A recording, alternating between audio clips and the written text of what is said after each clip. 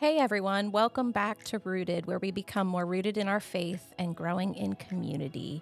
We are still in the midst of our State of the Union series, and it's week 3 this week. And I have a few guests with me this week. I'm Sarah, and I've got Pastor Mark with us. And every week we do this together.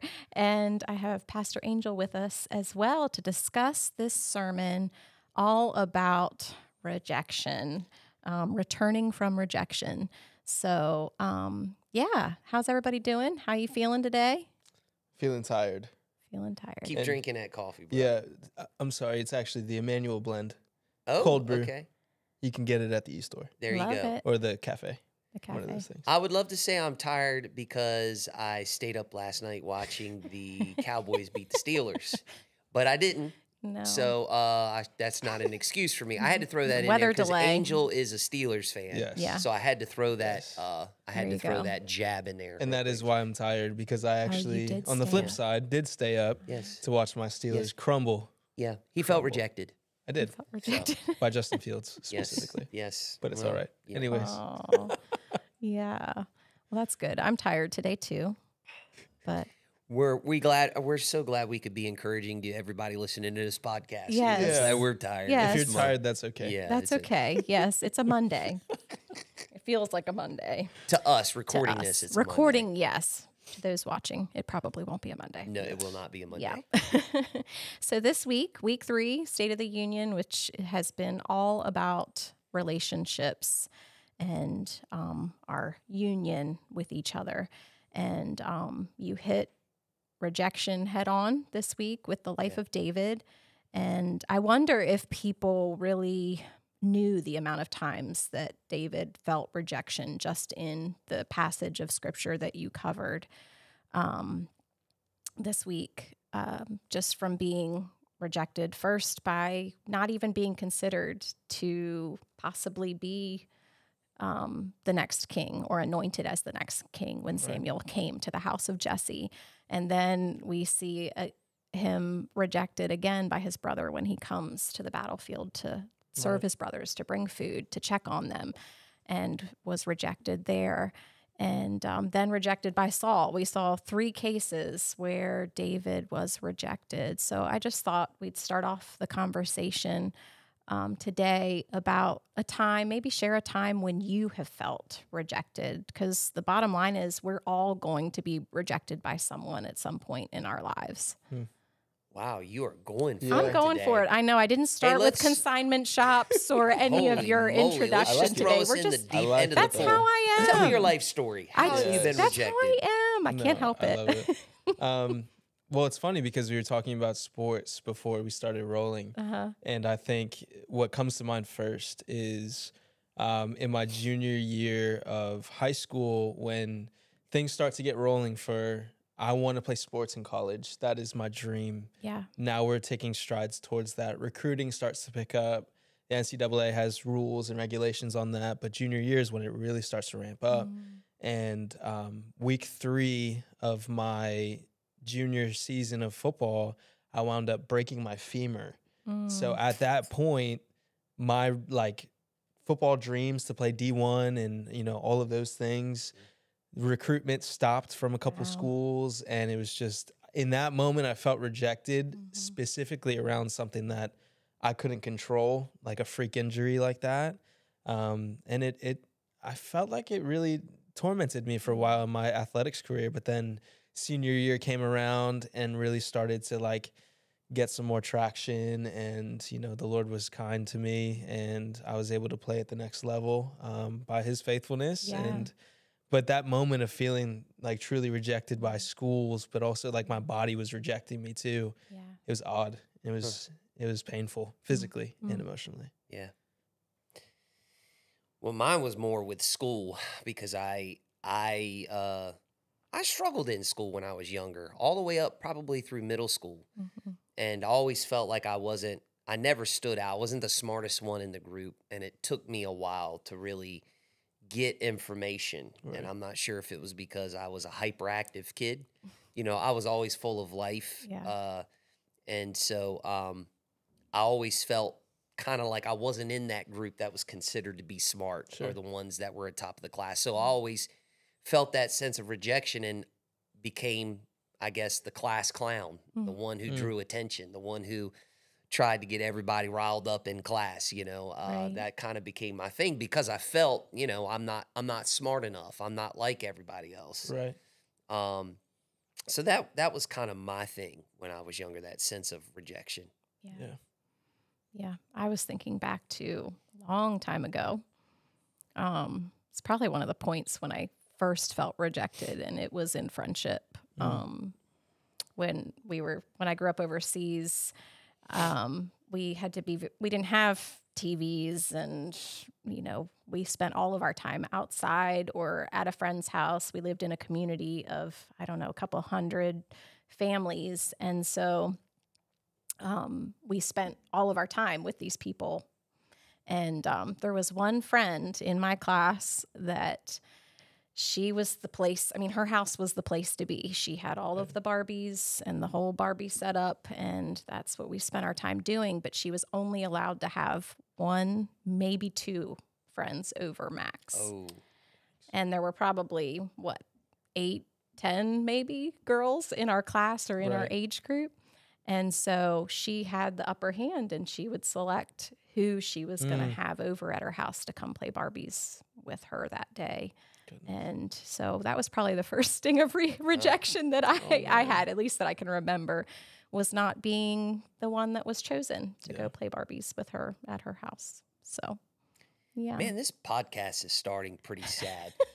We got to bring some I know, life to this but thing. the point is that we Yes. all feel and Yeah. experience rejection, and it might look different. Right. It might be opportunities or Yep. job opportunities that we were not given, or Yep. there was potential that we saw or thought we saw in ourselves that other people didn't see. So we weren't Right. given that opportunity. It Yep. can be in friendships. It can be in rejection from a family member or a spouse even. There could Yeah. be a lot of forms of rejection that we face. So I think that this sermon on rejection Yeah. resonated with everybody because Right. we all Everybody experience faces it. and it affects our relationships moving forward. Of Yep. course. And so I think that's where you address that, and how we don't, if we're talking about the union, the relationships that we have, then we've got to take the rejection that we've experienced it and not allow it to affect our relationships Yep. or to remove ourselves from relationships or guard ourselves so that we're no longer engaging in relationships. Again, a lot of what we've been discussing the last 2 weeks has to do more about who we are before we can really dive in how we relate to one another. Yeah. Absolutely. So we'll be turning the corner a little bit this week with it, but it's a good place to start. Right.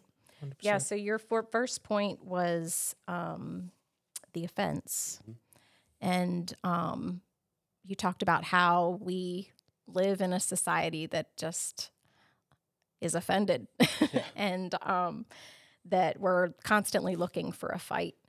And I don't know, that resonates with me because I typically I shy away from difficult things or conversations because I don't want somebody to be offended by something that I do or say. I'm not going to post anything on social media that's going to cause any controversy because I don't want to fight that fight.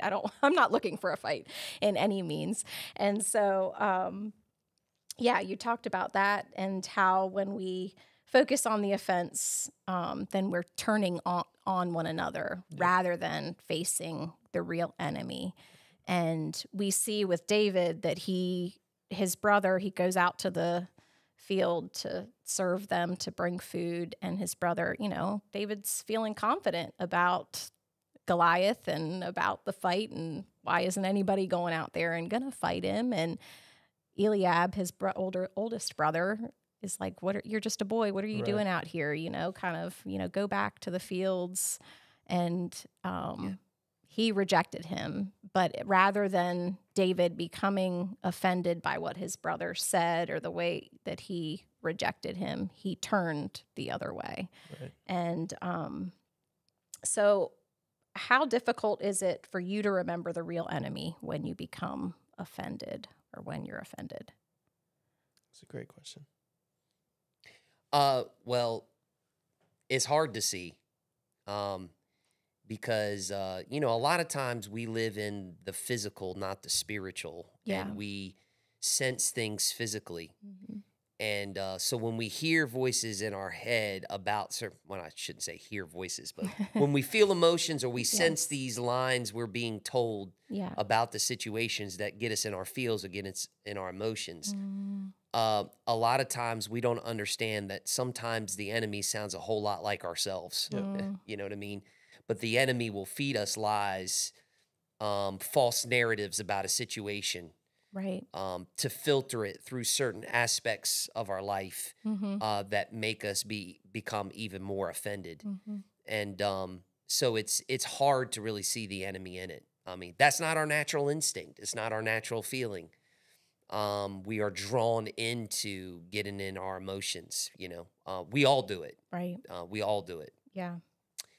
And so it's hard. It's very, very difficult to sense what's happening.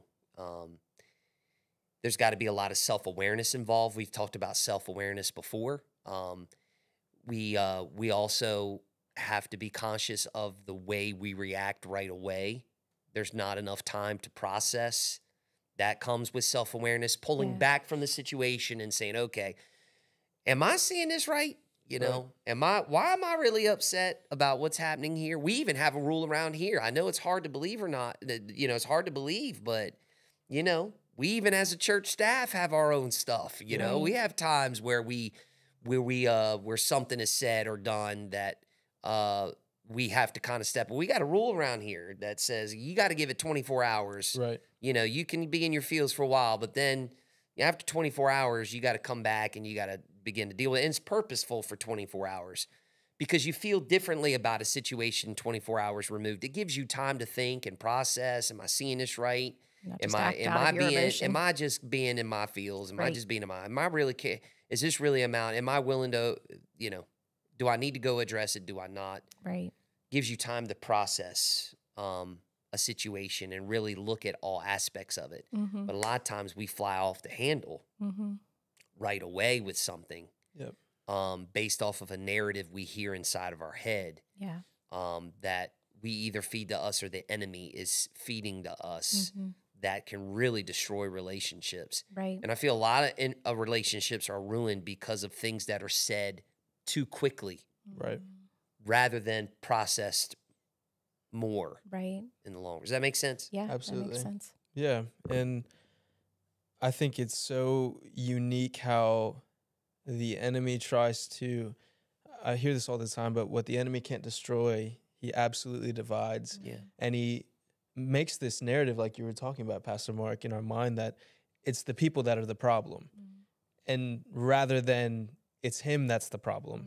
And so we find ourselves with a very narrow-minded perspective on what the actual, you know, issue is. I think finding ourselves in a kingdom perspective more and more is how we'll find ourselves fighting the right fights Mm-hmm. and finding ourselves in much more unity. And it's really difficult to see it unfold where people just constantly are fighting themselves because the enemy is just trying to maneuver around, you know, what the actual issue is, which is the enemy himself. And Right. I think the best way that we can attack this problem is simply reminding ourselves of our security in who God has called us to be and the fight that he has called us to fight. Right. Because that itself is truthfully, it's an honor to fight on behalf of people against the enemy who controls the air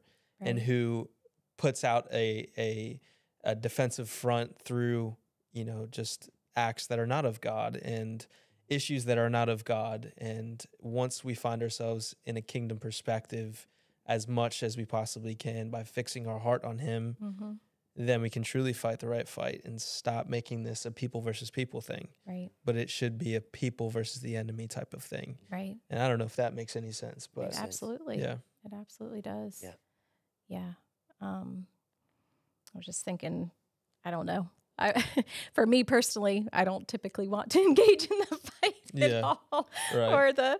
Oh gosh. I think about David, and in that moment, I think I would have I would have just gone back to the fields. Yeah. I wouldn't.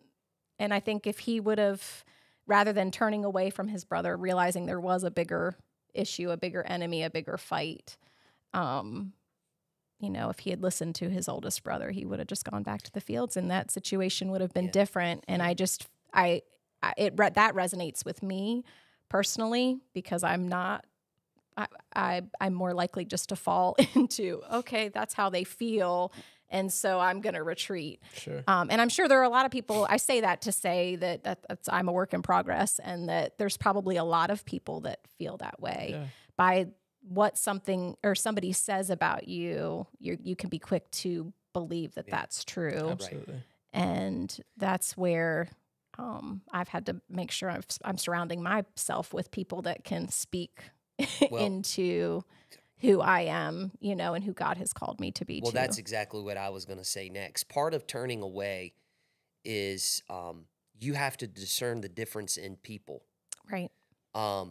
If you're constantly offended by some, then you need to protect your peace more than anything else. Yeah. You have to understand what kind of people you're around. Let's be honest. The reason why you're offended all the time by certain people is because there are certain people who love drama. Mm-hmm. Yeah. Because of their own issues. They're constantly in the middle of something. Yeah. Mm-hmm. I mean, it's you know what I'm talking about. Yes. Those kind of people. Yes. It's always something.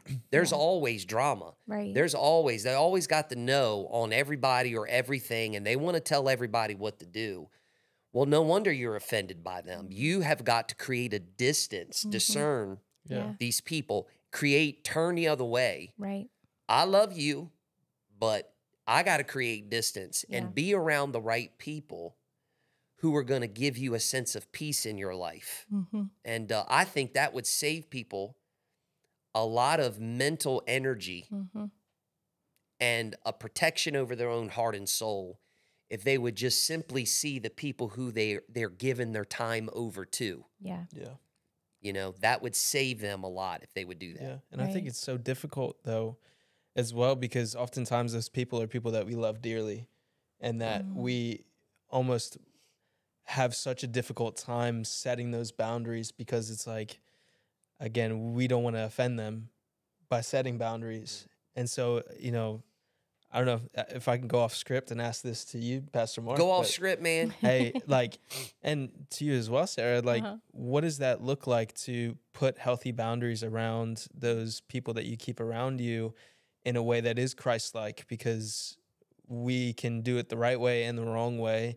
You can do it with a condemning finger pointed at somebody, like, you're doing this wrong, so therefore you can't be in my life, or blah, blah, blah, blah, blah. Right. But there's a very healthy way, I think, that we can do this. And like you said, protecting our peace in that. What does that look like for you guys? I mean, for me, it's, the very word you said, boundaries or guardrails. The way you guardrail for me is you guard your information. Mm-hmm. You have to be very purposeful in what you say with people, particularly the ones who are easily offended or offend you, or that are not the right people, regardless of what their title is in your life. Sure. Right. Whether they're a close family member or a family friend or a coworker who you can't get out of just pushing them aside or not pushing them aside, but you know what I mean about. You just have to guard your information. Right. You have to guard how much you say and when you say it. Mm-hmm. All of those things are guardrails and boundaries to say, I have to make sure that if I have to be in relationship with you, I have to protect my information, meaning I got to be careful how much I give away. Right. How much I keep to myself, the way I do things, the way I say things. Or even the way that you're receiving that information from them. Yep. Yes. When you're in conversation too. You kind of have to prepare how you're going to perceive or receive that information from them. Once again, that's self-awareness of filters and perception and how do I want to view this? And I know how they are. So I can't take every comment to heart. Right. And be a complete critic of it. What does that mean? And what are they trying to say? Why would they say that to me? You know what I mean? You have to be very careful with that. Yeah, absolutely. And it's even just, guarding your mind and not allowing your mind to take it in a Yep. whole, way out of Right. context as well. Right. Because you can't always put a physical boundary on some of Absolutely. these relationships either, Right. because there's people that are just going to be in your life, Yeah. no matter what. Absolutely. So those boundaries sometimes look a little bit different. Yeah. Well, you moved into the fit, your second point, which I loved. This is one of my favorite parts of this passage of scripture, where Saul tries to puts David into his armor, and how I loved how you took that and talked about how a lot of times we are trying to people please or put on the expectations and wear other people's fit. Yeah. And I just thought I didn't even know you were going to go that direction. I'm very Really? impressed with your creativity with this. Okay. So props to you. But just putting on the expectations of others' appearances, to be liked and approved by someone else. I think we all do this in different seasons of our lives where we so desperately want to be accepted that we end up putting on the wrong fit, the wrong outfit, the wrong clothes. So what does that look like for you in your lives? Yeah, I think you can look at it from two perspectives. Number one, for me personally, as a leader, Mm-hmm. I think is a very vulnerable place to be in. Mm-hmm. And for those that are listening or watching, you are a leader in your sphere. Yeah. Wherever you find yourself, whether it's in nobody is exempt from leadership in one way or another, whether it's in your friendships, relationships, workspace, all of the things. But it's a very vulnerable place to find yourself in, Yeah. wanting to not just meet the needs of the people that you're leading, but do it in a sense that, they want to keep coming back and being led by you. Right. And I talked about this last week, but the level of insecurity that I felt I had to really deal with in order to lead more effectively, that came from a place of people pleasing and wanting to be, and perfectionism, and saying, if I slip up, then it's over for me. I just, I didn't execute this well, so why am I worthy of being followed, or, fill in the blank there. But I think that when we humble ourselves and realize that, especially as leaders in the church world, Matthew 16:18 says that Jesus says, I will build my church and the gates of hell will not prevail against it. So ultimately what we are not even we're not the focal point of Jesus building his church. Right. It's Jesus who's the focal point of building his church. Right. We get to be a part of that. Right. And humbling myself in that way has helped tremendously in not trying to put on this armor that I felt like of, I have to do everything the right way or else the church isn't going to be built. Yeah. Or, people aren't going to get saved. People aren't going to get baptized. All of these things. It's like Jesus said himself that I'm going to build my church. Yeah. And even the gates of hell will not prevail against it. So that's like a weight lifted off of my shoulders of, I can operate in the way that God has gifted me for and called me to, with a slingshot and a few smooth rocks. Like that's what I feel like for any leader that's listening to this. It's like, no matter what sphere you're in, it's Jesus that's going to do what he has already set out to do. Right. And we just get to be a part of it. Yeah. So take off that thing that doesn't fit anymore, and Then looking you can at it lead from, more free. Exactly. And looking at it even just from a smaller perspective outside of leadership, as a Christian in today's world, is like the biggest desire is to go against what the public perception of Christianity is nowadays of, I won't harp on this, but there's a lot of people that are almost afraid to be public with their faith because of how it's been painted, because of how the church has been painted, and how, people perceive the polarization between a Christian lifestyle and a worldly lifestyle, and how people are like, again, this is what we're talking about in this sermon series, is two people pitted against each other. Right. And so I think that there's so many people that put on this suit of compromise in their faith that doesn't fit them either, of I don't want to be outspoken about my faith and what I believe and what I see in people, what I'm believing for this world, because I don't want to come off as offensive, or I don't want to come off as polarizing in some way or some fashion. Right. But how great is it that ultimately the truth will be the truth no matter how you cut it. Right. But we have a mandate on our lives, and the only thing that we need to put on that does fit is putting on love. That is how we are meant to bring the gospel to people and bring the truth to people, is the truth lathered in love. Right. And so taking off compromise, but also taking off that fear of, you know, offending people by just how well are you loving people? Yeah. That's how you'll be able to be outspoken with your faith. Yeah. You know, there's just so much that I feel like we put on that I think today's the day for people to take it off. If it wasn't on Sunday, today's the day. I think people are looking for a difference from us. We compromise. We want to please people. But ultimately, what we have is what people long for. Yeah. You know what I mean? And we can't be afraid to not fit in. The Bible says we are a peculiar people. Yeah. Right. You know what I mean? Yep. We're different We're because strangers. We're aliens to we're this. strangers. Yeah. We're aliens. I mean, you could go on and on. Right. From a scriptural standpoint of what the Bible says that we are now as believers. And so we don't have to live with that expectation of what we could just be who God has called us to be. Right. And the world will see there's something different. And that's how we make a difference in people's lives. Right.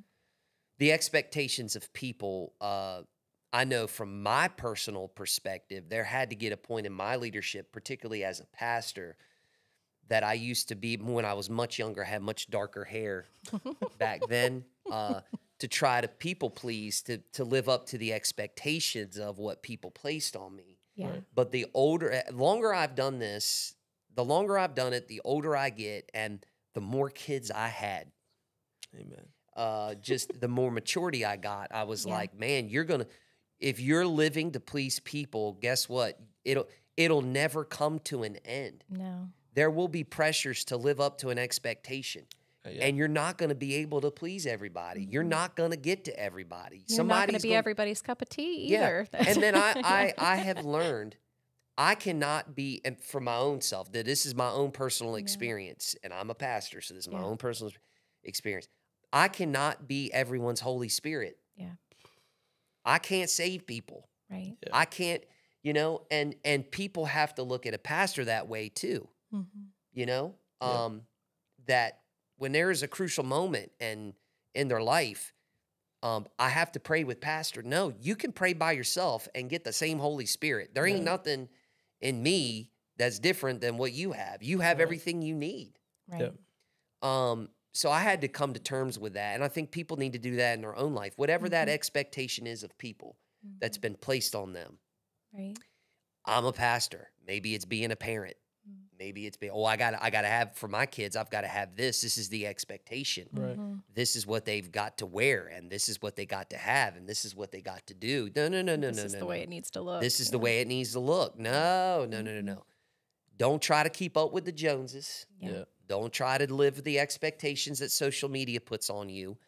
You don't try to fit in that way. You seek God for your way of parenting and what he has called you to do. Right. You instill in them kids the right things, and God will take care of the rest. Yeah. I mean, the list goes on and on. We can apply it to every single person. Yes. Of 100%. where they're at. You don't have to fit in, be who God called you to be. Right. Amen. And that's the beauty of David, and how he wasn't comfortable, nor did he want to wear Saul's armor for the fight that he had. He knew who he already was in Christ. And I think that's the beauty of his story too, that, he was anointed to be the next king, but then he was sent back to the fields to tend to the sheep. And to just our natural instinct, it's like, well, what, God, you would call somebody, but then you would send them back to what they were doing before. But that's where we are formed. That's where we are created into who he wants us to be, are in those places where our life really is more so hidden in him, where he can develop us and prepare us for what he's called us to do, where it's just us and God, it's just me and him. And that's where we really find our true identity. And maybe somebody can be encouraged by that today too, is that, if you just take a break from all the places that you're trying to find that acceptance and take a step back and really seek God on that and find your true identity in Him, He'll develop that where you're no longer trying to put on somebody else's armor for the fight that you're going to face ahead. You'll be much more prepared to fight with what God's given you. Yeah. And He's given you all you need.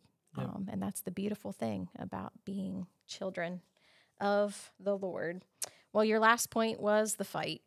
And I didn't even get to listen to this last part of your message. So you're going to you're going to have to is there anything about your last point that you would want to kind of wrap our discussion to? I was just talking about marker moments. The fight was that was that marker moment for David. Yeah. That was the set apart moment for David. Yeah. And God is always directing us to those moments, whatever that may be,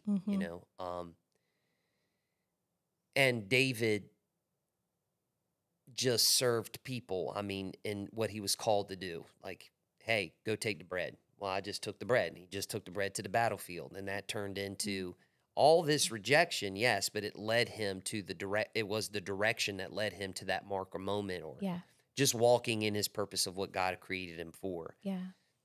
And the point of that is like, hey, you just serve people where you're at. Yes, you're going to be rejected. Mm-hmm. Yes, you're going to be turned away. That's part of relationships and people. But if you keep serving people, you're really serving your purpose. Yeah. And He is positioning you for the marker moments, the things that really set you apart of who God created you to be. And when you serve people, you're serving purpose, and then God will bring the right people. Right. There's people for you. Don't give up hope. Don't give up on people. Don't give up on relationships. Yeah. Just because you've been hurt. Right. You got to keep returning back to it, and God will direct these people for your life that are going to come alongside of you, that are going to encourage you, that are going to help you, that are going to believe God for you. Mm-hmm. So don't give up. Don't give up hope on that. Yeah, that's good. Is there anything you would add, Angel? No, I think you're absolutely right. And I think it's really beautiful when you do have those people that are your armor bearers. Yep. And I even think of Moses and just how there's specific people that had to come alongside of even him to carry out the incredibly specific call that God had on his life. And that you can go through the entire Bible and see so many times that it wasn't people that were doing it alone. Yeah. And there are those people, you're so right, that once they come alongside, those are the ones that will lift up your arms when your arms become heavy and can no longer have them up. It's really special. And I'm grateful to have those people in my life currently. And I'm excited for who those people would be 20 years from now. Right. Yeah. It's really cool. Yeah. Very good. All right, Pastor Mark, will you close us in prayer? I will. Okay. I will. Father, we thank you for this time today. And I specifically pray for people who feel a sense of rejection today, God. And some people have really been just burdened by this. They've sensed it at an early age in their life, and they've been carrying it for many years. Lord, I pray that this message would really reveal that they don't have to stay in a sense of rejection. They can return back to relationships, Lord. They would release the rejection to you, know who they are in you, and keep walking in purpose. Keep serving you, because you can bring a sense of healing inside of their hearts and bring healthy relationships now into their life.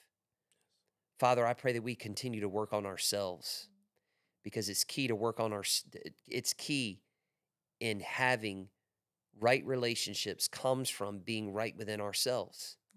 Fresh filters, fresh perspectives that then push us forward in healthy relationships. Thank you, God, that we are a church who is taking time to really make sure we are where we need to be healthy mentally, spiritually, God, to have the best relationships we can, and particularly in this season in our life, God, we pray. Thank you, Lord, for speaking to us. In Jesus' name, amen. Amen.